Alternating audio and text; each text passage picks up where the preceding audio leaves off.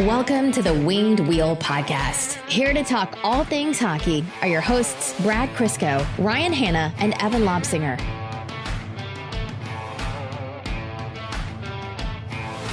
Once a year, a holiday dedicated just to you, Brad, on the show. Happy Father's Day. Thank you. Do you feel like you're honored, you're special, like this day's about you? I haven't even Oh my God, he's still talking. Good Lord. I hope you were spoiled today. You do. You go through it. I haven't even seen my kids today. Oh, what an amazing Father's Day for you. That sounds heavenly. Is Hank mowing the lawn? Do you guys get him a little extender?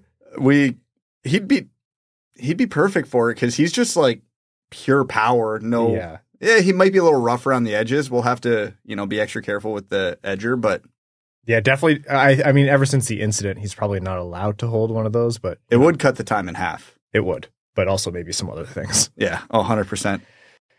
Hockey season is still going. The Stanley Cup hasn't been awarded. The draft is fast approaching, and we are now firmly into the rumor mill where it's not just speculation. It's speculation with a little flavor of substance added in as the Necas rumors have heated up for Detroit. Folks, welcome to the Winged Wheel Podcast. Here to talk to you about all things Detroit Red Wings hockey, the world of the NHL, and lots more. I'm one of your hosts, Ryan Hanna. I'm Brad Crisco. And I'm Evan. On this episode of the Winged Wheel Podcast, we're going to be talking about those Necas rumors, where he might be traded to, and Detroit being around them, which is notable, as well as some other news of note for players that Red Wings fans have been looking at across the league. Chatfield signed in Carolina, so that's a right-handed defenseman off the board, and more. We're going to get into our prospect profile this episode, which is a player that a lot of Red Wings fans have been looking at. We're not sure if he'll be in range, but there's a possibility, as well as some prospect news. And then we'll get into NHL news. The Stanley Cup playoffs go on. Edmonton forced a Game 5, which sounds kind of pitiful, but they did it in impressive fashion. So who knows what might happen from there.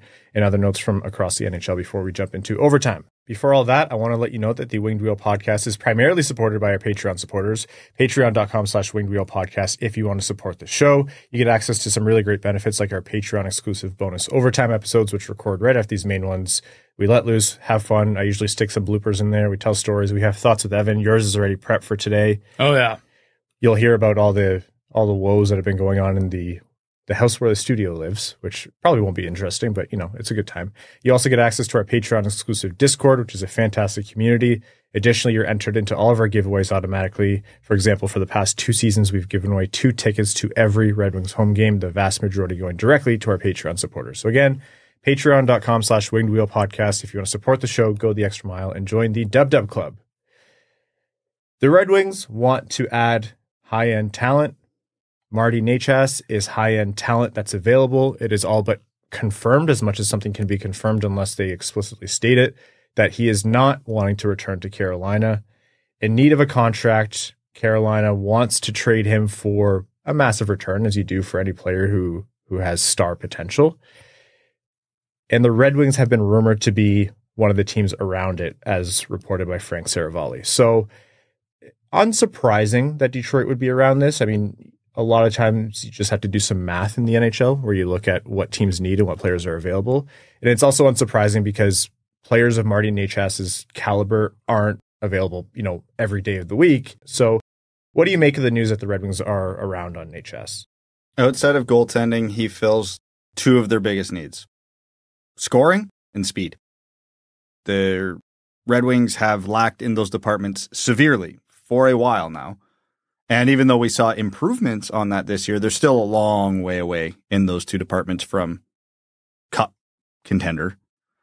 So he's one of the faster transition players in the league. And the fact that he has a scoring touch and, cover years already, he's not just Darren Helm. That's really appealing to obviously the Red Wings, but like you said, it's going to be everybody in the league. Players like this don't come available all that often. Every time in the last couple of years a player like this has come available, we've sat here and said the Red Wings should be interested. And the Red Wings have only gotten one of them because 90% of the league that can afford him is going to be interested. So, like everything in life, it comes down to what's the cost. Because obviously, I would love Marty Necas on the Red Wings, but at the right cost. And I'm willing to overpay. Let's be clear here. The Red Wings do not have the luxury of getting picky in situations like this. and fussing over an extra $500,000 on the contract or an extra second round pick in the trade, whatever it might be. But yeah, it's not surprising. Just getting a little confirmation is at least nice to know, even though we could have all assumed Yzerman would be in on this. Well, this sort of bidding war will be more difficult, I think, than what a lot of them would look like.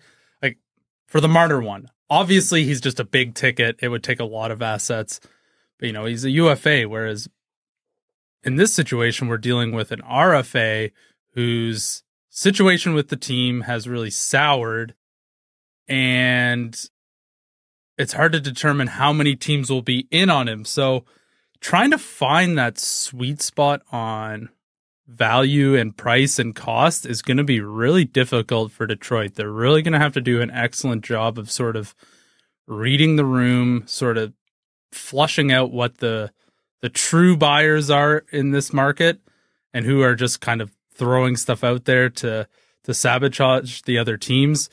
It'll be really interesting to see how this plays out, because it's going to be difficult to really, feel like you won in this transaction. There's also the sense that Carolina's basically, you don't want to say that they're talking out of both sides of their mouths here. I think they're doing what any other team would do when they are losing a player that they don't want to lose, but trying to make the most of it.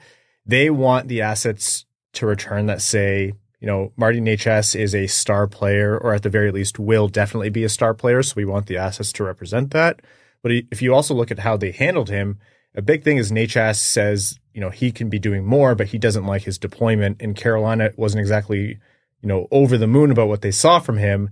And that's why he didn't earn a bigger role. And he hasn't bud into the, star or more that they wanted from him so far. So they're not doing anything untoward, but there is a sense of, are you really going to pay a premium to then have to pay a premium in terms of contract to get Marty Necas when Carolina, a very strong team, has kind of demonstrated that there is risk that this is, a 50 to 60 point player is all he is. And that's not nothing. Like, that's something that's very good, but you don't pay out the nose for that is the point that I think teams have to be wary of. Yeah, but there's a couple signs here that at least point in a positive direction if you're a team interested in acquiring him. The first is there's been a lot of talk about he's just not a stylistic fit with what Carolina's trying to do over there, which means you put him in a different system that's a little more conducive to his skill set. Maybe it'll work out. Maybe it won't, but it's at least a reason for optimism. And two, you saw the list of teams that were interested that Saravalli put out there. There was a lot of them kicking around. And you have to think, given that he's an RFA, his agent has made these teams aware of what at least his rough contract demands are going to be. Well, you're not allowed to do that. They would never in a million years. That'd be okay. tampering. Let's just we need to make that clear. Yes, it's all hypothetical texts that are being exchanged about future problems, but it hasn't seemed to scare away too many teams. Which, if it was completely unreasonable, you'd have to assume a lot of teams would be like, okay, well, good luck with that. We're not interested. It could still be the case, and maybe teams are confident they can knock it down a few bucks. Who knows? You'll never know for sure. But oh, you thought I said $4 million? I actually said $4D million. But either way, it's at least something to take note of in a scenario where not a lot of information is out there.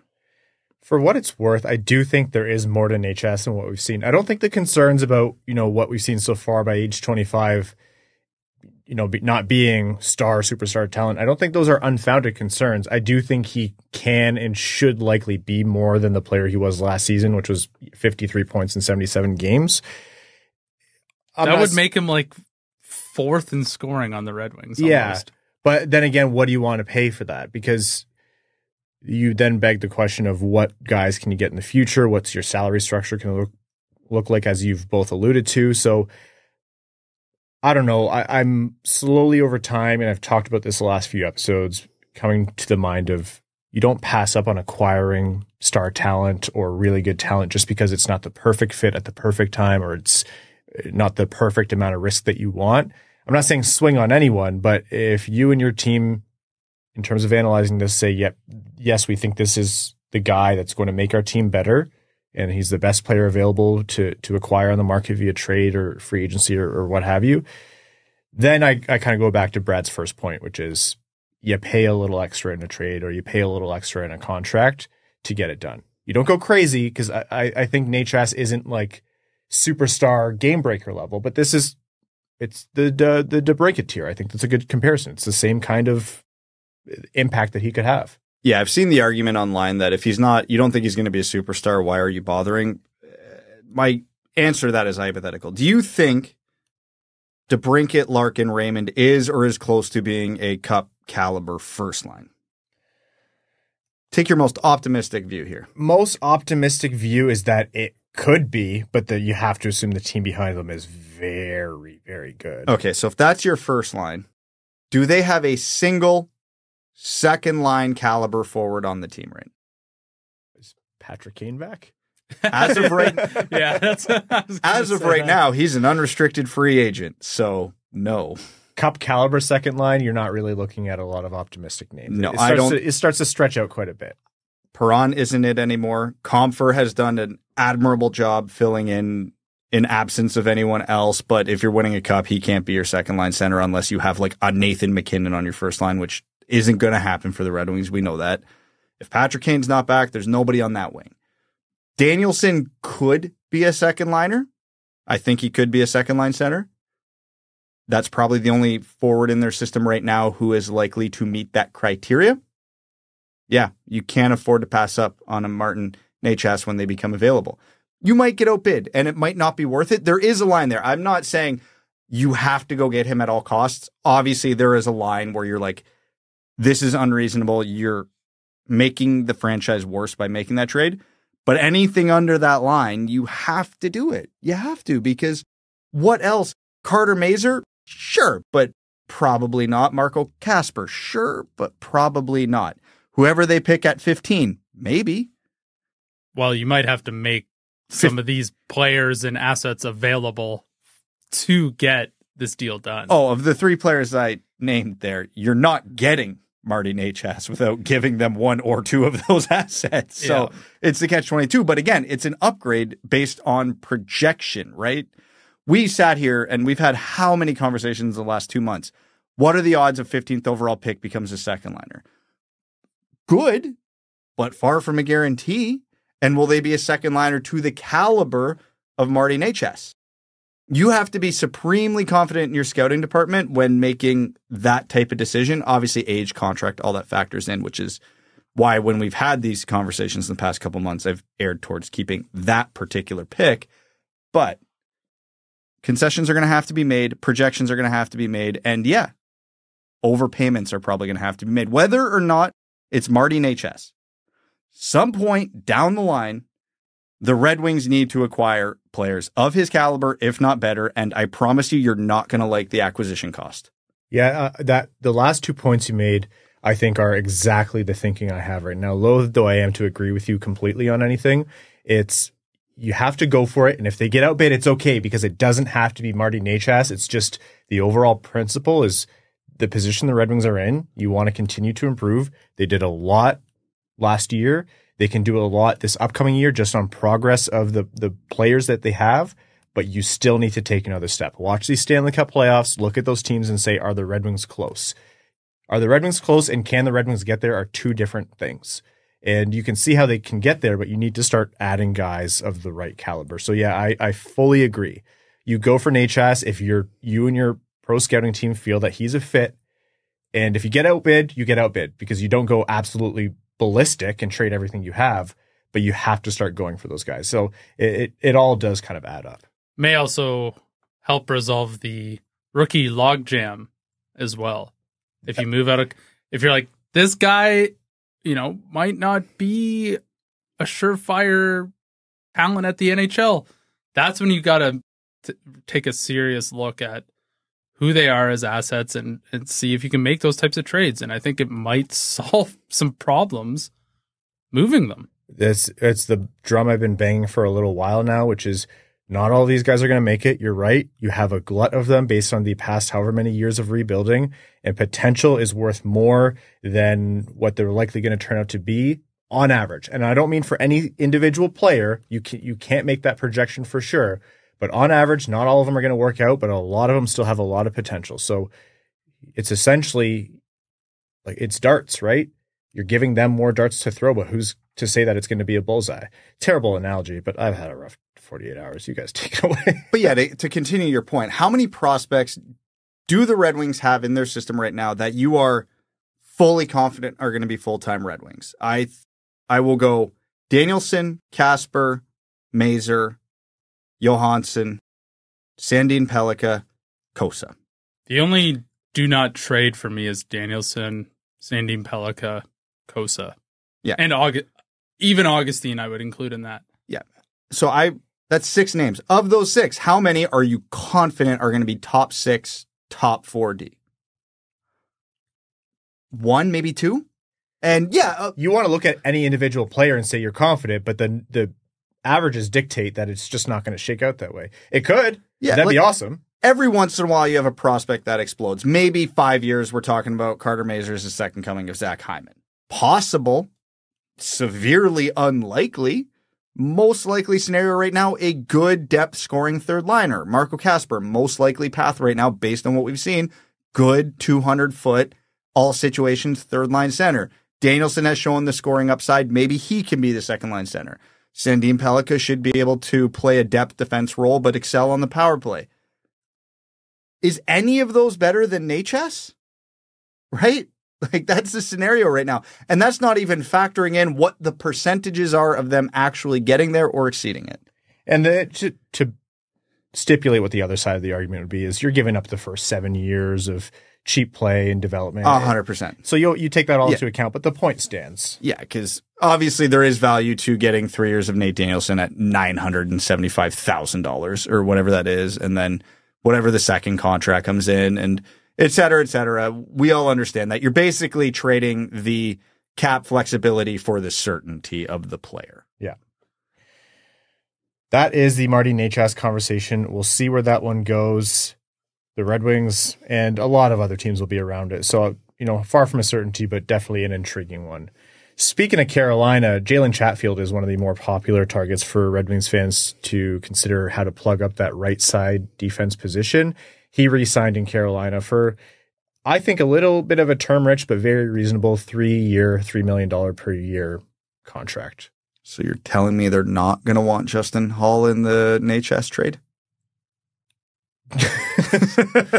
Somehow I think the very intelligent Eric Tulsky, congratulations, by the way, to Tulsky on unsurprisingly, but well-deserved being hired as GM in Carolina. And man, Prashant and Sean, unexpected by whom, they are bringing in, as it was very fairly put, they're lapping us. They now have their assistant GM total went up by 1 last episode, which is really good because it went down by 1 because one of them got upgraded to a GM. They have brought in some really great interviews. Go check them out. But yeah, Jalen Chatfield off the board. And you know what? It's funny. You talk to people who watch Chatfield and they're like, he is being hyped up too much. He's a great player, but he's good in his depth role. He's just really effective in Carolina's system. He fits there. Good player, but he's not going to be a, top 3 minutes guy on your team. And there's other people saying this guy is the real deal. Carolina doesn't get as far as they do without him, and he can emerge in a big way on a different team. So I think that price that you saw is ultimately very fair, and with his strong play, he earned himself 3 years of security.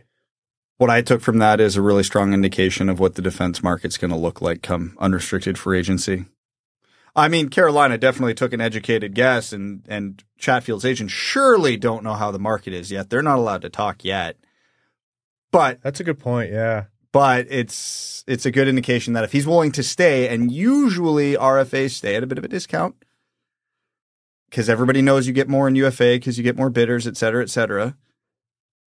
It could be tough out there for teams looking for a right side defenseman.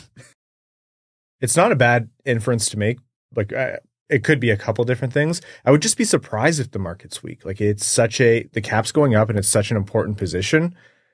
I don't know. I tend to think that this is it's a good fit in Carolina and he likes it there. I don't know. It's hard to say for sure, but I really think based on all indications before this, that this was going to be a hot market for defensemen. Yeah, it was a volume thing. You were hoping there were enough out there that someone might sneak through the cracks and you can get that value signing. Like Yzerman's had a few signings like that over the past couple of years. I'm less optimistic that's going to happen this time around. Yeah.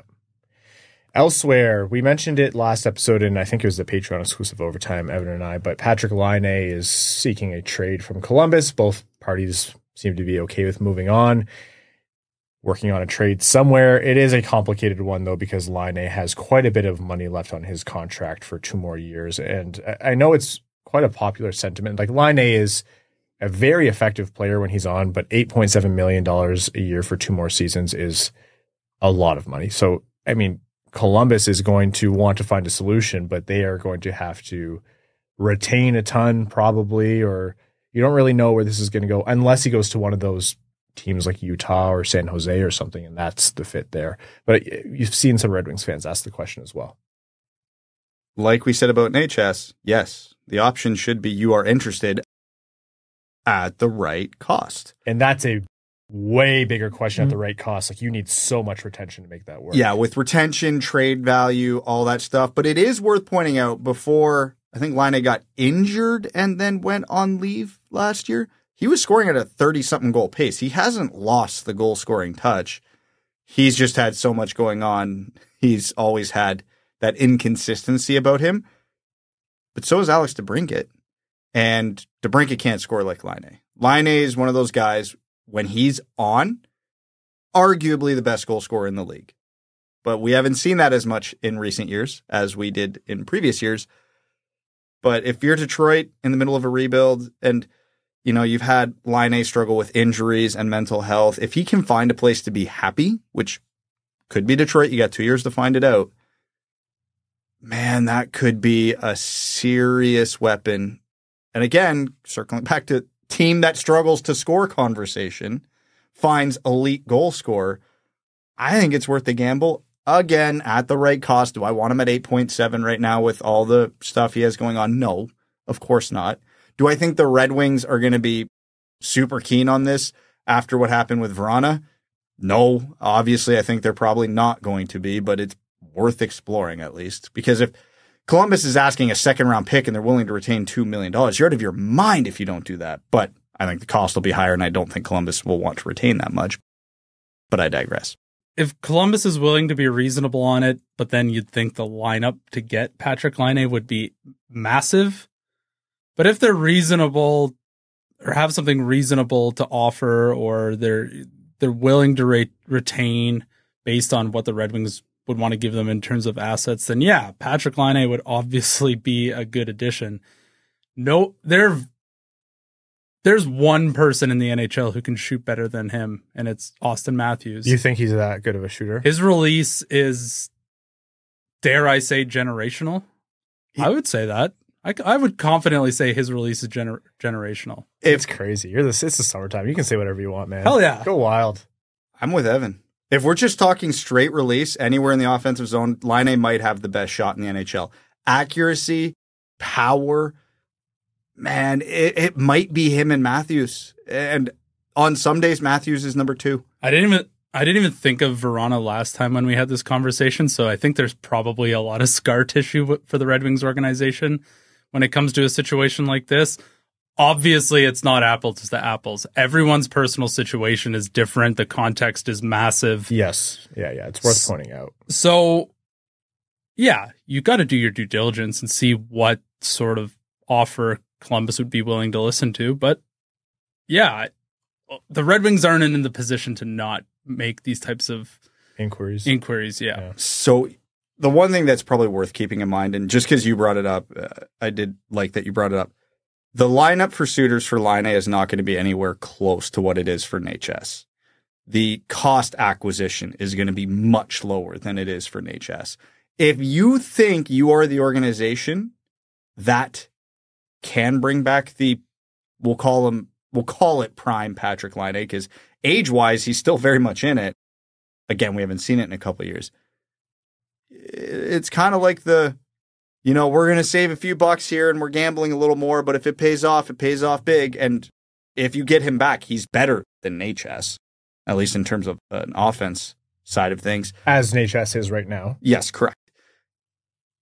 I don't know which. I would probably prefer Necas just because of the certainty of it. But yeah, if Carolina's asking like 3 premium assets and Columbus is like, we'll only retain like $1 million, but you can have him for basically nothing. Yeah, I'd rather do that. It's all about that one is a complicated one. It's like drafting a problematic player.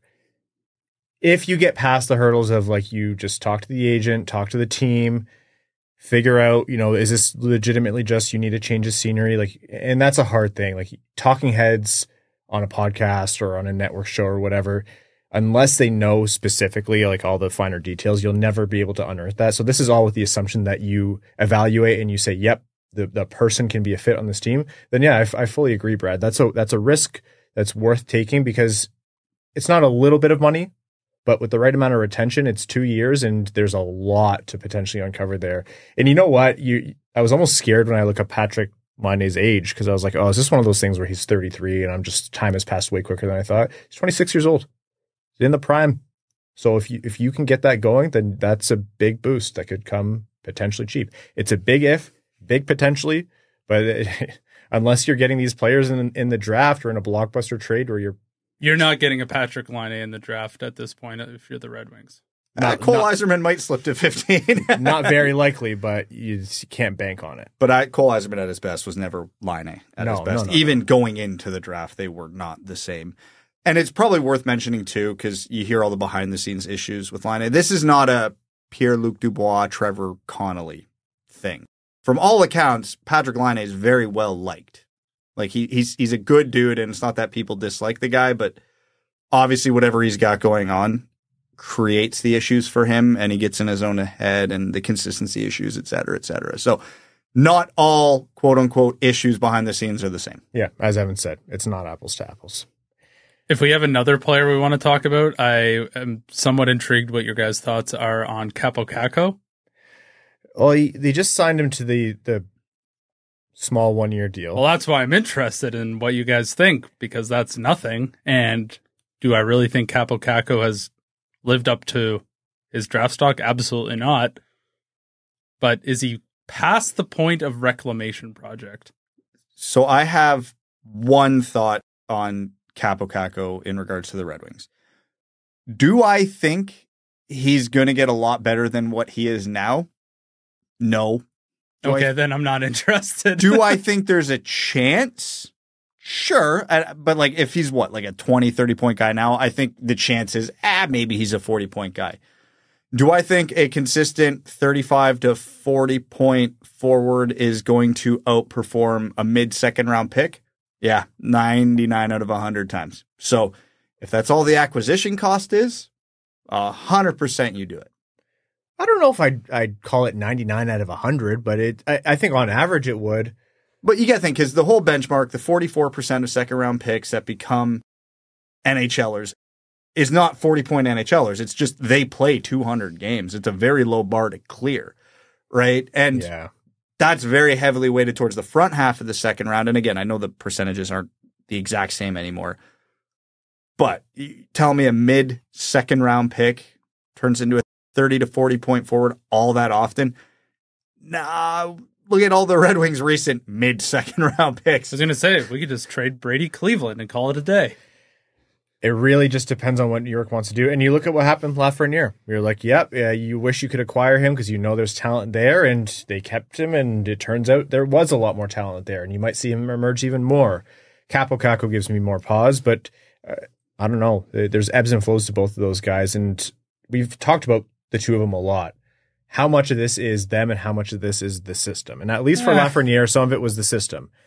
For Kappo Kakko, it's not as certain. But again, unless you're getting your guys in free agency or unless you're getting them in a blockbuster deal where you're trading for a certain player, you have to assume risk if you're trying to unearth talent at a less than premium price. So that is what it is. I couldn't imagine the price on Kappo Kakko is any low. Well, I mean, maybe in 1 year it could be lower, but as of right now, it's pretty low.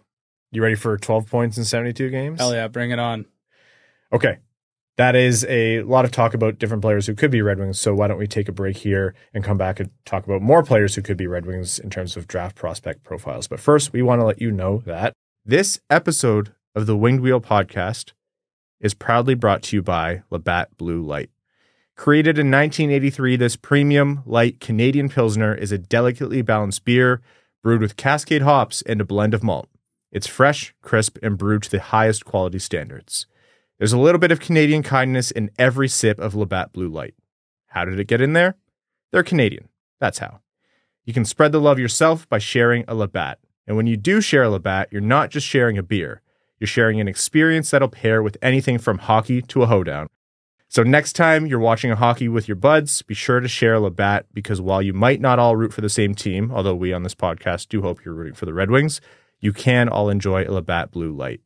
We honestly love going to games in Detroit and seeing Labatt being the beer that fans clamor for all over the arena. It's a reliable beer and great to have in your hand when celebrating a goal. So head to the link in the description of this episode or the one you see on your screen to find Labatt in stores near you today. You must be 21 or older, and as always, enjoy responsibly. Okay, welcome back. As we just got finished waxing poetic about how it's inevitable that Rory's going to blow it in a major. That's rough. And now I don't feel as bad about missing I don't feel bad about missing my 4-footer for birdie the other day. That's an expensive missed putt for Rory, plus legacy involved there.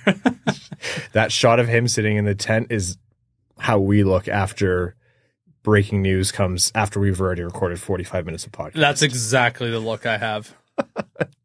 Okay. Let's talk hockey and let's talk NHL draft prospects. This is a player who has been around the conversation for the Red Wings for a long time and is of keen interest, and we wonder if he's even going to be there. Konsta Helenius, center out of Finland, highly talented, and spoiler alert, from my opinion, the more I watch of him, the more I do like him. Questions about, size. Is he going to be able to play this way at the NHL level? But overall, thinks the game well.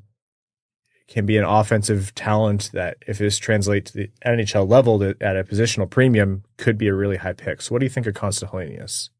Well, his skating's okay. His shot's okay. He's not very big, playing in a men's league. And yet, if he's there at 15, I feel like the Red Wings are going to be sprinting up to the stage to pick him, because he plays center, and he's highly competitive, really good hands. And for context, in Scott Wheeler's draft superlatives, where he ranks like each trait and then the players, he has Konsta Helenius ranked number 1 for smartest player in the draft. High hockey IQ. The hardest thing to teach. Some would argue you can't teach. Hey, you guys know what I like in a hockey player. The smarter they are, the more I am all in, because of that fact. You can't teach it.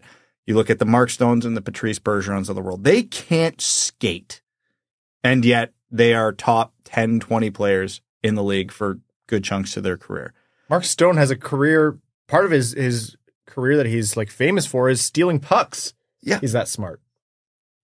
And you factor in a really high compete level and really good hands. Yeah. I'm not going to say I'm all in on him, because there's lots of players in the range that Detroit's going to be picking that I like, but man, it would be at least a little disappointing if they don't pick him if he's available. Yeah, I'm not super high on Konsta Helenius. You watch him, he has very, doesn't even sound bad, average skills for someone going in the first round, I thought. His agility and evasiveness is really, really good. Top end speed's just okay. Shot okay. Playmaking okay. He's a smaller guy. There were a lot of opportunities or moments where he got, sort of outpositioned in the defensive zone. But yeah, he thinks the game really well, and that will take you a long way with just having, very middle of the road ability at the NHL level. So I don't know. Maybe I'm just a little low on him. I haven't, totally been impressed watching him, but I think you could go a lot worse at 15 overall if he's available. Well, One thing that kind of eases my mind on him, to kind of compare two prospects here, it's my number one concern for one prospect, and it eases my mind with Helenius, is he put up very good numbers, very good stats in the top Finnish league this year in the Liga. I think I saw something like for points per game as a draft eligible Finnish player, he was third all time in points per game. Yeah, very good production. And he's a true draft eligible this year. He's not a late birthday. Whereas you compare to what Brandsegg-Nygard did in the Allsvenskan, a lesser league, as a year older, late birthday, it eases my mind on Helenius because he did more in a tougher league. Yeah, there's some conversations that have been happening where you see what the discourse is about Helenius, and there seems to be some that he has, limited offensive upside. And I can't agree with that. I know we've had some conversations in our group chat, or they've been happening to the same effect. I think he does have high-end upside. Is it a guarantee? I wouldn't say it's a guarantee for the reasons that you guys stated. Otherwise, he'd be, going top 10. But yeah, I see the hockey IQ there. I see the vision and the ability to anticipate. And I do think he has. I'm higher on his playmaking than maybe you are, Evan. I've already seen enough of it where I'm like, it's a demonstration of that vision.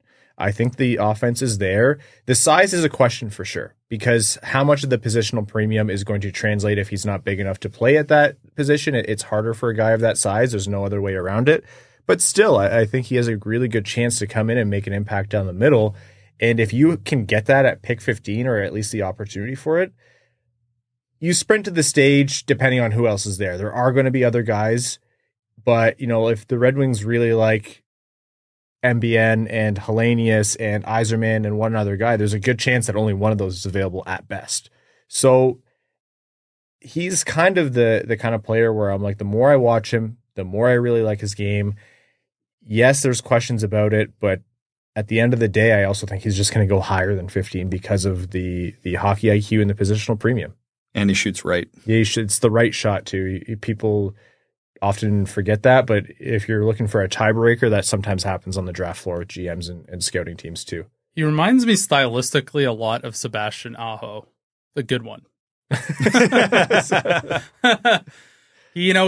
Sebastian Aho doesn't totally impress me when I watch him, but then his counting stats and his advanced metrics are really good. So, maybe this is just another, I need to peel back the layers a little bit more on Konsta Helenius and watch more. But yeah, like I said, I think you could go a lot worse at 15 than him. Maybe it's just recency bias. Is Anton Lundell a fair comparison? That was a guy I thought about as well. Yeah, I just can't help but think that people think Finnish center Anton Lundell, and thus that's what leads people to think, limited high-end upside. Full, all-around, smart center. They do fit the same profile. Obviously, they're not the same player. I like Helenius's bottom line skill more than I liked Lundell's going into the draft. Obviously, Lundell, I think, is bigger, and was probably a more complete player coming in. Yeah, but again, where the Red Wings are, I'm going to put my lean to the skill in a tiebreaker. So yeah, Helenius is an interesting one, but yeah, I agree with what you said pre-show, Brad. He's screams going to be off the board to me. If he was a winger, like a true winger guaranteed, then I think probably he'd be there at 15. But the fact that he even could be a center makes me think. Tell me that guy doesn't scream Minnesota Wild. A little bit, yeah. Just seems like the type. Put him behind Joel Eriksson Ek, and they're like, there, it's the same guy. We'll just parade them out one after another. And while we're talking about prospects, Michael Brandsegg-Nygard is quoted as saying he's talked the most with teams like Chicago, Calgary, and Detroit was one of them named. Thoroughly unsurprising. One of the better, if not, one of the best players in Detroit's potential range. Fits the mold of what Detroit is looking for, and whether you're low on him or high on him, that range is still tight. I think I'm higher on him, for example, than you are, Brad, and both of us have said we'd be very, very, very happy walking away if Detroit took him. This is where I'm at. I really like him. I like him a lot. I'm going to be upset if we pick him just from an entertainment standpoint because the Red Wings are getting so damn predictable. This will be the third year in a row where we've basically called the shot. Because I agreed with you a bit that he seemed like the Red Wings type, but you were all in on the Red Wings they were going to take Danielson at 9 last year. Yeah. We not so subtly completely shifted our conversations a month leading into the 2022 draft around Marco Kasper because we're like, there's no way. We have to give more coverage to this guy because we know it's going to happen. It's coming. So if we go 3 years in a row where everybody, and it's not that we're that smart, where a lot of people lock in on one guy for the Red Wings and then they take him. Well, come on, For a GM that's so unpredictable, they sure are predictable with some things. Brad, you're asking the monkey pot of curl right now. I warned you, be careful. I know. That's why I prefaced it by saying I'd be happy if we picked him, and I really like the player. But like Yzerman in his first draft threw the biggest curveball we've maybe seen in the draft in 10 years with Mo Seider. And then you kind of knew everyone from then on. John Mustard at 15th overall. Come on down. He's actually an intriguing prospect for the second round. We'll talk about him after. I can't wait to see what goalie they're going to reach. No, I'm kidding. Dude, I think you made the same joke last episode. I don't want anything to do with this. You're starting to put some evil on us. So I've got two names that if it's not MBN and Yzerman goes back to his way off the board, like didn't see that one coming. So there's two defensemen that really strike me as an Yzerman type. One of them I don't think is going to make it to their pick, which is Solberg. Uh-huh. And again, we've seen some connections to him in Detroit just because of the Mo Seider connections between the two. EJ Emery. Oh. He checks a lot of boxes for the Red Wings. And teams don't make their decisions based on the combine, but my God, did that kid crush the combine. So I'm not saying it's going to happen, but I just want it on record that I can see the connections. And if it happens, this will be the one conversation I can circle back to and go, see, I'm not completely dumb. He is the one where his dad's a former CFL linebacker. Yeah. Like the kid's an athletic freak. I don't think the offense is there, but for a 15th overall pick, but the Red Wings have a type, let me tell you, and he checks it.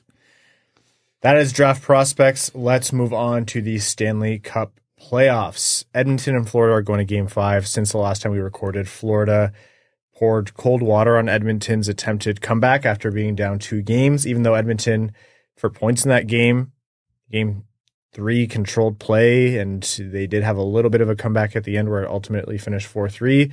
Florida put them on the brink, going up 3-0, and then Edmonton came out and won 8-1, chasing Bobrovsky in the process. So thoughts on those 2 games and where the series is at? Let's call it what it is. Does Edmonton have a chance? It's hockey, so every team has a chance. Do they have a good one? No. I mean, you could argue the Oilers have been the better team for 3 of the 4 games, at a bare minimum 2. I think I probably do lean to 3 if you're splitting hairs between the whole series, but I mean, I really just wanted to go to 6 because I want to see what that building is going to look like. One more game in Edmonton. Oh my God. First off, they make a millionaire every single game with their 50-50s. It's like Alberta wide. I think the last one was like the winner took home $8 million for a 1 game 50-50. It happens at CFL games all the time too. It's crazy. It's bonkers. Rabid. And for those who don't know, in Canada, you don't get taxed for lottery winnings. So that is, they take home $8 million, which is approximately like 54 American Did dollars. You say $1 million or 8? 8 million. Jeez, you could buy a compound in Edmonton with $8 million. You might be able to buy a used Toyota Corolla with $8 million right now. Yeah, literally. I'm not even going to ask. I was just saying, not right now, Ryan. Brad's going through some car stuff right now. Yeah. Okay. No, went through. Yeah, it's over. Notice how his pockets Everyone's are been dealing with a bunch of shit lately, figuratively and literally. Yeah, I see all that dust flying out of my wallet, but yeah, you remember last episode how I opened and I said it's all good now with the plumbing? Yeah. Let me tell you, it was not. Narrator, it was not all good. Most things occur in a trilogy too. Don't I know it? Anyhow, I know one of the big talking points after the last 2 games is McDavid broke Gretzky's single season playoff assist record. And obviously that's getting a lot of hype. I don't think that's getting enough hype. Connor McDavid broke a Wayne Gretzky assist record. I fully agree. I think, well, when you have to play 30 minutes a game, like it's inevitable. Imagine if this series was one game different, I think that story would be through the roof. But right now, everyone is thinking, is Edmonton going to even make this entertaining? And that's what's putting a wet blanket on it. If this series is 2-2 right now, yeah, everybody's going, is Connor McDavid having one of the greatest playoffs in hockey history? 4 assists. I think it's even total points in a single playoff series. The only players ahead of him right now on the list are Wayne Gretzky and Mario Lemieux. Yeah. And how many records like that are it's like Gretzky, Lemieux, Gretzky, Lemieux. And those are that's the entire list of most points in a playoffs or most goals in a blah, blah, blah. Like those two guys alone because they just did it. Randomly, Yzerman is up there once and that's it. And to get your name in there, that's like transcending. And all those records are between the years of 1981 and 1992. Connor McDavid is doing this in 2024. Again, we talk about Connor McDavid a lot, and I still will argue he's underrated. Do you think let's say Florida puts him away in 5, or let's say Florida does it in 6. Is Connor McDavid deserving of the Conn Smythe? Yes, absolutely yes. You can have the whole debate of do you give it to the losing team, yada, yada, yada, which is fair. I completely understand. He's the best player in these playoffs, full stop. Nobody's close. Bobrovsky for 3 games of the finals was at that level, but he hasn't been at that level the whole playoffs. And obviously he had a really rough game 4, largely not his fault, but still. McDavid's been dominant the whole playoffs. If the Florida Panthers had to go these entire playoffs with Anthony Stolarz, I still think they're in the finals. Are they up 3-1? Obviously not. If you take Connor McDavid off the Oilers, do they get out of the first round? So all I'm hearing is Edmonton is a bad team. Yes, they are. They're a team that papers over their issues with concrete, and the concrete is Connor McDavid and Leon Draisaitl. Not to take away from the other talented players, but who would they be? So Nugent Hopkins. Okay. Yeah. McDavid, Draisaitl, Nugent Hopkins, Evan Bouchard. I don't even know who the 5th player on the first power play unit is right now. Zach Hyman. And who deserves a ton of credit. Those 5 playing 2 minutes of every power play is the whole reason they even made it this far. And McDavid's the driver of that. Well, the nice thing is when they practice their power play, they only have to take 5 guys out of the rest of the practice. Everybody else just goes and does whatever else they do because they don't need a second unit. Here's my thing, though. I fully agree with you about the performance of Connor McDavid these playoffs. Agree or disagree, Florida did a great job shutting him down to some degree for the first few games of the series. No. Bradley. Now, okay, hold on. I'm going to say yes, I'm going to agree with you, but I'm going to put a huge asterisk on it. Yes, they did, only because Sergei Bobrovsky is a Florida Panther. He was getting his chances. Equation, I think. It's not like they kept him out of the slot. It's not like they kept him from getting his chances. They were there. They just did not go in the net. And he was a little guilty of overpassing because you could see at points Bobrovsky was in his head. Yeah. But he was there. He was where he needed to be with the puck, and they just weren't dropping. And that's my point. That is a very fair point because I didn't phrase it correctly. He did get held to 1 point in the first 2 games in the series, and I think that's important because I do think, as much as I love Barkov, I have all the time in the world for Barkov, I think even after the last game, Bobrovsky is still the guy if Florida closes it out because, okay, he had 1 bad game. McDavid got held to 1 point in 2 games, and that is largely because of Bobrovsky. So to me, Bobrovsky, winning team, you're right. They're a much more complete team, but I don't know, is what McDavid... I just have a hard time not rewarding someone on the Florida Panthers if they close this out in 5 or 6, you know? Conn Smythe is a 2-horse race. It's Bobrovsky or McDavid. Yeah, I actually agree at this point. Now that McDavid has that record, it's kind of unfairly pushed Barkov out of the conversation, even though he has just been clinical. They do not have the balls to give it not to a Florida Panther if they win it at home. No, 100%. 100%. That arena will burn to the ground. The Conn Smythe will be smelted into its original material if it is not a Florida Panther. It'll forever be lost to the state of Florida, like a lot of other things have been. After all of the hyping of Alex Barkov at this point in the playoffs, even if you think it's right or wrong, I still think Connor McDavid is 3 on the list. He's not 3. He's not, but think of all of the storylines and how Sasha Barkov is now this like one of the best players in the world.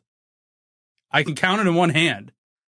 And everyone's talking about how Bobrovsky is essentially unbeatable, minus last game. Given how these things typically go, I would be absolutely floored if it goes back to Florida and they give Connor McDavid the Conn Smythe. Think about how crazy that is. Before you rebuttal. I agree with you. That is not what's going to happen. I'm talking about what not is. I'm saying what should. But I agree with you. It's not going to happen. It's never going to happen. Edmonton has to at least get to Game 6 for McDavid to even have a hope at actually winning the trophy. But it is a 2-horse race. Barkov is a clear number 3, but he's a distant number 3. Because to your point, and it's correct, Florida wins this cup, it's because Bobrovsky shut down McDavid in the playoffs. If Edmonton makes this a series, it's because Connor McDavid went to another ridiculous level, which he did last game. I think the NHL would happily do it. And I don't mean this against, I think it's really cool to see another hockey market emerging like Florida and Tampa Bay have been over the last little while. Like, this is going to have a profound lasting effect on hockey in the state of Florida for years to come. And we already saw this in California when Gretzky went there. But this isn't the same as the NHL going into Chicago or New York and giving the opposing team's player the Conn Smythe. They're going to want to promote Connor McDavid because he is the face of the league. And I think the NHL absolutely, though they don't often have them, they would absolutely have the balls to give Connor McDavid the Conn Smythe. Because they don't. I think they do, because I think that's their dream scenario. Their dream scenario is that this goes to 7. And you're going to do that. May I remind you that Florida Panthers play in Florida. So you're going to give 20,000 people from Florida. You're going to get 20,000 Florida men. The newspapers will love it. I think the NHL would happily do it. I think they'd be thrilled for the opportunity to still make sure that Connor McDavid walks away with hardware. Connor McDavid might punt that thing into all the way to Cuba on the way out the arena. Shows my severe lacking of understanding of Florida's geography, mind you. But I think the NHL would happily find a reason to give Connor McDavid, and not like it wouldn't be deserved, because I think Brad's point is very fair, but they would happily find a reason to make sure Connor McDavid walks away with something, because he's the face of the league at the end of the day. The reality of it is, it's like the writers that vote on the Conn Smythe anyway. Storylines are everything. So how the next game go could be what sways it. If it's a repeat of Game 1, it's going to be unanimous for Bobrovsky because, oh my God, he did it again. He shut them out. Edmonton could have won the series 4-1 because of how the games went, but here they are in 5, Florida winning. Of course it's Bobrovsky. Or if the Oilers win the next game 5-3, McDavid's got another 4 points. At that point, it doesn't matter what happens in Game 6. It's going to be McDavid. So storylines are everything. Narratives, as much as people don't want to believe it, will play into this. And I just looked at all of the betting websites that I could find very quickly. Oh, never mind. And it just supports my argument, so it's even better. So I will definitely be telling you guys. I'm impressed that you were going to tell us anyways. Yeah, believe it or not. Connor McDavid is 3rd on all those lists. 3rd. That's wrong and bad. But Evan Bouchard is plus 13,000, so if Evan Bouchard, isn't he like 3rd in playoff scoring? I don't think that's getting talked about enough. If he scores 6 goals over the next 3 games and Edmonton wins and 3 of those are like overtime winners, then yeah, Evan Bouchard's in the conversation. You're right though. How the next, minimum 1 game goes. If the next game goes Connor McDavid, another 4 or 5 points, he's the highlight of the game. And then Game 6 is this like long drawn out triple overtime thing. Connor McDavid scores the winner. Then in my mind, your argument moves to being correct no matter what the end result is. Well, then we're in Game 7. Which we all hope for. I don't. Because I don't want to be wrong now. Well, that's the thing. If Florida wins their next game, I'm correct. I called Florida 5. 100%. But I still want 7 because no one, I'm happy he didn't go to a sweep. That would have sucked. What a wet For blanket. Who? Oh, I guess the NHL. For neutral fans. No, you I'm just happy. care about being the most right. Yeah. Yeah. I'm good. We're not also talking about the other historic thing that's happening right now in the Stanley Cup Finals, and that's Darnell Nurse racing for the plus-minus record. Oh, my God. You know what? Of all the criticisms of Darnell Nurse that are very fair, because he's overpaid and Obviously everyone's playing hurt right now, but obviously his injury is a little bit more than most. Are you really going to nail him for plus minus when his team's save percentage from their goalies has been so bad? Stuart Skinner was lights out for about at least 2 rounds worth of hockey. Yeah, but he had a lot of Stuart Skinner isn't perfect every game. But the dash next to Darnell Nurse's name is so impressive. Rory McIlroy needs to take notes. Oh, is he not? That's killer, man. Is Skinner's numbers bad because Darnell Nurse is on the ice a lot? I think they are coexisting with one another. It's been a good Stanley Cup final. I hope it keeps going. It really it's interesting. When Edmonton said we know we have the game to beat them, it's just what it was for the first 3 games is you're playing the buzzsaw that's Florida, and when you manage to outplay them, you then get the absolute freak that is Bobrovsky in net, which is unfair because usually teams have one or the other. But they persisted and they broke through, and if you break Bobrovsky, then you can break the team. So it's very unlikely that they're going to win 4 straight, but I think they have a really good chance to make it at least to Game 6 or Game 7. We'll find out soon. Elsewhere in the NHL, we mentioned Tulsky in Carolina got hired as the GM, so congratulations to him.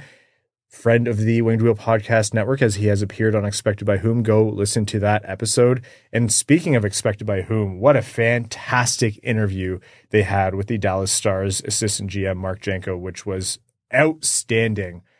Timely with the whole cap friendly thing going on, and they talked about the Vegas situation and what they felt about working with the cap that way, whether it's gaming the cap or not. Really, really great interview. Some of the best insights I've ever heard on a podcast, and it's right from a Dallas Stars assistant GM. And there's a Red Wings tie in there too, because he talks a lot about Jim Nill, who has won his 2nd straight GM of the Year award, which is well deserved over there. So make sure you check out Expected by Whom, give him a follow, and subscribe on YouTube as well. Okay, let's jump into Overtime on this episode of the Winged Wheel Podcast. Overtime is brought to you by our Patreon supporters, patreon.com/Winged Wheel Podcast. The Discord, the bonus episodes, the giveaways, all of that and lots more. You allow us to support the Jamie Daniels Foundation through events like Winged Wheel Podcast Nights in partnership with the Detroit Red Wings and the Grand Rapids Griffins.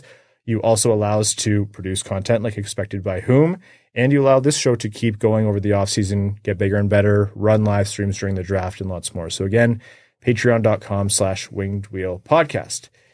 Questions from our patrons. Jack Mullen says, do you think Danielson's absolute highest ceiling could be comparable to Barkov? Absolutely not. God, I wish. Nate Danielson's absolute, holy hell, can't believe how well this has gone ceiling is Larkin. That's oh my God, 110% of what we expected. If you're saying the 0.0 whatever percent likelihood that he could turn into Barkov, yeah, sure. Why not? Any guy could turn into any guy.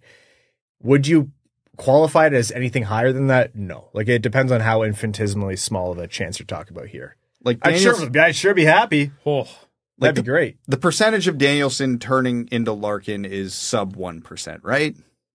Oh, I wouldn't call it sub 1. What's the max? 5? That'd be the max to me. Yeah. And this is a fool's error in trying to put a number on development like this, but it just goes to show you, if you thought there was any higher of a chance than that he turns into Barkov, he's not going. Barkov went 2nd, right? Yes. He's not going where the Red Wings took him. Danielson got taken 9th, and most people around the scouting world thought it was a reach at the time. So do with that information what you will. Barkov theme going on right now. Datsuk Dangler 13 says, what is your favorite Datsuk highlight, and is Barkov the current equivalent of Datsuk? No. Datsuk doesn't have... What made Datsuk special is he was a mix of Kovalev and Barkov. Yeah. Barkov doesn't... Barkov's highlight reel is impressive. But very impressive. But not to the, oh my God, he's just murdering people with a hockey puck that Datsuk was. He might be the closest, though. The guy who can play defense but also has the wicked offensive abilities and sick hands, it might be him. They're not in the same category, but very different stylistically if you want to go into details, but in terms of impact at both ends of the ice, then yes. Yeah, I don't hate that comparison as much as I did initially. Give Wallman the Heart says, would Marner, Larkin, Raymond be a top 5 top line in the NHL? Raymond, Marner, Larkin. I think it very well could be. Yeah, why not? Top 5. So trying to run through. So they wouldn't match Colorado's. They wouldn't match Edmonton's. I'd argue that's probably not quite at Florida's. Dallas? I'd put them there with Dallas. If you mean like on paper, probably in and around. If you mean how they can be performing, yeah, absolutely. There's obviously you need to, we're doing a hypothetical versus realized chemistry. Yeah. David Johnson says, my first time on Patreon. David, thank you so much for joining the Dub Club and welcome to the show. Says, my question is, how much does Stevie have to overpay to get free agents to come here? I know the Cobb contract is not ideal, but until Kane decided on Detroit, it wasn't a destination for free agents currently. Also, Evan, what kind of bike was that in the background during the videos shot from home? Do you even know the kind of bike? Yeah, I do. I don't want to say it because then people are going to Google it and then we're going to have all this shit start up again. What do you mean? What's that? Like people just it was $9,000. They'll reach out to me on Twitter and I won't read it. And oh, so you want to be left alone? Yes. Oh, everyone leave poor Evan alone. But I also want to be a social media influencer. So, so you're really bad at it. Yeah. Like me and follow me, but don't ask me questions. That's tired right. of. Yeah, that's right. You know what, David? I'm going to ask Evan's wife, and she's going to tell me, and I'll message you the She answer. will not tell you. Yes, she will. Why not? Do not do that. You know she will. Do not do that. It depends on the player. DeBrincat, not that he came in cheap, but he wanted to come to Detroit. And players who are from the Michigan area, they want to come to Detroit. Detroit's also they're now way less of a problem of them not being a destination because they're starting to show success again. And it's one of the premier hockey markets in the NHL. But if they're bidding against teams who are closer to the cup, which is always a risk, they'll have to do that with Kane probably, then you're overpaying. It's less about money, it's more about term. You usually have to throw an extra year, for example, if you want to know specifics. That's what it seems like to me. And for me, this is even more reason why you need to re-sign Patrick Kane. Because guys clearly want to play with him. He's one of the best players of all time. He is a selling point to Detroit, which should, in theory, help lower that price it would take to bring these guys here. Matt says, assuming other teams don't just go wild for positional need, is there anything that would concern you if a top 10 guy unexpectedly falls to Detroit's spot this year? Are there certain traits you begin to question first, asking for a friend who was pumped when we got Zadina at 6? Lots of friends, yeah. So based on who's supposed to go in the top 10 right now, no. Because the guys who you're talking about are already, you're seeing them outside the top 10 in mock drafts and rankings a lot. Your Cole Yzermans of the world, where the upside is obvious, but the risks are also obvious. Apparently the medicals on Caden Lindstrom came back good, so he's not getting out of the top 10. And if a Berkeley Cat gets out of the top 10, you can't tell me that's for any other reason than he's 5'10". You're sprinting to the stage for Berkeley Cat in my mind. If he gets out of the top 10, I'm calling every team picking from 11 to 14 until someone says yes. And there seem to be a couple around there who are trading their picks too. So could be bad interviews too. Yeah. You know what? I really wish there was more insights into the interview process. It will never happen this way too. But I think in the NFL, for example, because they're bigger personalities in the NFL, but you get so much more insights into this guy really impressed scouts in interviews. This is the kind of, person he is. This is what he brought up in his interviews. There seems to be a fly on the wall. This coach took off his shirt in the interview. Was it Pete Carroll who took off his shirt? Couldn't tell you. Now it's concerning that I'm the only one who knows this, but I'll go on. And in the NHL, it's, once every 10 years we get, Steve Yzerman asked this guy if he smokes weed. They'd be like, didn't someone recently ask us, if you were in the war, would you be a medic, a pilot, or a sniper? It's what kind of question is that? I'd be a tugboat. Yeah. Maybe it's just a guy who's really into more tugboats. More of a logistics officer, if I may say myself. I'd work in the commissary. Although there was one thing that got me on maybe pro defense pick at 15. I was listening to Max and Corey on their podcast, and Corey was talking about how Stian Solberg was getting interviewed. And obviously he got this from a source, I'm assuming, but I guess they asked him a question. Who do you think's going to draft you? And he just looked back at him and said, I think you are. Immediate fan. I'm hired. Holy shit, can he do that? You can't fire me. All right. Let's wrap up this episode of the Winged Wheel podcast. I need to curl up and cry and anticipate the plumber's budget for tomorrow. Thank you all so very much for tuning in. We really, really appreciate it. This offseason is now starting to ramp up, which is going to be fun. I know we have differing opinions, but I hope that the next time we record, there's still Stanley Cup playoffs going on, but we'll see. Thank you all again so much for tuning in. Thank you to Labatt Blue Light for sponsoring this episode of the Winged Wheel podcast. And thank you to all of our Patreon supporters. We couldn't do it without you. Patreon.com/Winged Wheel podcast if you want to support the show. And if Patreon's not for you, but you still want to support the Winged Wheel podcast, leave us a rating wherever you get your podcasts. Spotify, Apple Podcasts, YouTube, do the little thumbs up, hit subscribe wherever you listen or watch. It really, really does help. And tell a friend. To all of our name level supporters on Patreon, thank you so much. Arjun Shankar, Yves Bartels on behalf of the Sarah Grand Foundation, Aikfer, Samuel Soderholm, Icon, Victor Zetterberg, Ryan, Brad, I'm Swallowing, Hannah, Glenn Brabham, Croner's Left Knee, Ashley Van Conant, Sea Lion, Keenan O'Donohue, Brad is Wrong and Plays Like Sprong, Matthew M. Rice, Admiral Matt S. at the Cheesebag Navy, Avery Sloppy Seconds, Carl Brutanen Analuski, Carl Provy, Citizen High Five, Clip Clop Nene, Connor Scovey, Craig Kibble, Denny's Gamer Girl, Derek Enstam, Cider, Dickens, formerly Marlon Winchester, DJ Denton, everyone looking at their phone right now is a dork, God Creatives, Give Blood, Fight Probert, Goose Looney's Drinking Club, Hockeytown Love, Hockeytown Matt, Hassam Al-Qassem, Jay Gollum, Jacob Turner, Jeff Pridemore, Joel Miranda, Jonathan Miller, Kalen Wood, Marcus, Marty, Matt Keeler, Matt McKay, Michael Edlund, R.A., Rawl, Pud, That's What I Appreciates About You, S. Klein, Scott Martin, Skeletor, Screen Lube, Stoli 70 Wingnut, Utah Storm and Mormons, Wallman's Elite Dancing D, Iserplan Stan, General Andy Bohan and the Cheesebag Army, Sam Bankson, A.A. Ron, A.B., Adam Rose, All Motor No Hands, Axel Sandy Pellica, Bellingham Acid Balls, Chi-Town Wings Fan, Chimkim Nuggets, Chuck Buff Chest, the Tarpless Goon, Commander Ben Barron of the Cheesebag Space Force, Connor Layton, Corey Prida, Darren Fick, Datsuk's Dirty Deke, D-Bots, who I believe is a new name level sponsor, Eric Nance, Evans Fourth Putt, Frank Stanley, Gene Sullivan, Griffey Boy, James Pridemore, Jeremiah Dobo, J.M. Rhapsody, Joey Jojo Shabadoo, John Evans Derogatory, John Engels, Josh Yelton, Kevin McCracken, Quaz, Les Grossman's Ungodly Firestorm, Linda Hull, Michigan Boy Navs Country, Ophelia, Salt Lake Sugar Girlie, Steven, the Hodag, the Hat 123, Throw the Road Puss, We Be Big Chungus, Spendin' Cheese, We Be Big Chungus on BLAPs, We Be Big Chungus down in NYC. Reed, as always, thank you. Wings fan in St. Louis, Scott, and your second favorite patron. Thank you all so very much. We'll talk to you midweek. Thanks for tuning in to the Winged Wheel Podcast. Be sure to check out wingedwheelpodcast.com, where you can subscribe to the show on iTunes, Spotify, or wherever you get your podcasts. You'll also find links to other ways to support the show, such as Patreon, official podcast apparel, and more. And don't forget to follow the show on Twitter at Winged Wheel Pod. And of course, the hosts at Brad Crisco, at Ryan Hanna WWP, and at Hockeytown Evan.